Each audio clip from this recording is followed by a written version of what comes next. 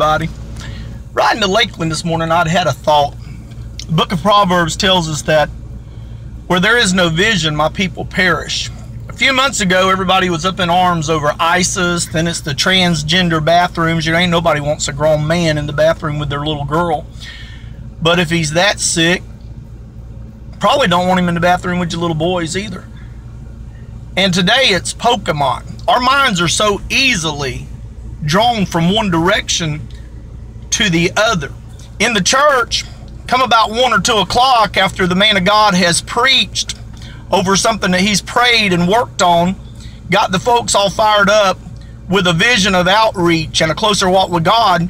Come 7 days later, he's starting all over again from square one. Why? Because during the week they've been distracted. They've lost their focus. They have lost their vision. Why do we see marriages fail? A lack of focus. Why do we see pastors begging an overseer to give them a shot at a church, that they have a burden for that city and the lost there, only to find 2, 3, 4 years later, if that long, they're on the phone with another bishop trying to get to another church? Why? Because they're more focused on their career than they are the vision God has for their life. Why do we see so many people starting things that they don't finish? They're distracted. They lose focus.